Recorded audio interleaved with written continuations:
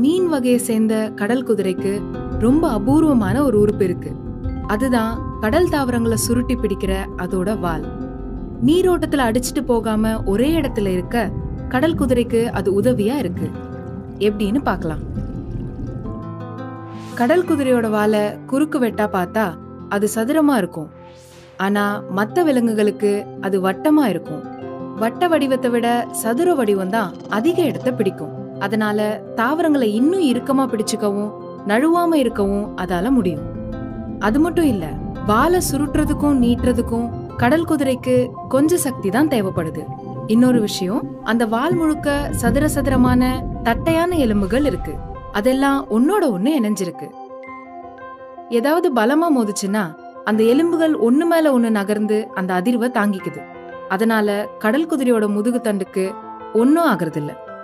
மீட்பு பணிக்கு பயன்படுத்துற ரோபோக்களையும் ஆபரேஷனுக்கு பயன்படுத்துற கருவிகளையும் கடல் குதிரையோட வால் மாதிரியே வடிவமைச்சா உதவியா இருக்கும்.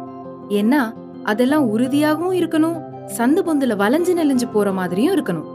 பேராசிரியர் ராஸ் ஹேட்டன் சொல்ற மாதிரி, மனுஷங்க அவங்க இயக்குறதுக்கு வசதியா பொருள்களை உறுதியாவும் விரைப்பாவும் தயாரிக்கிறாங்க. ஆனா இயற்கையில இருக்கிறதெல்லாம் உடையாத மாதிரி உறுதியாகவும் இருக்கு, விதவிதமான வேலைகளை செய்யற அளவுக்கு வளையிற மாதிரியும் இருக்கு.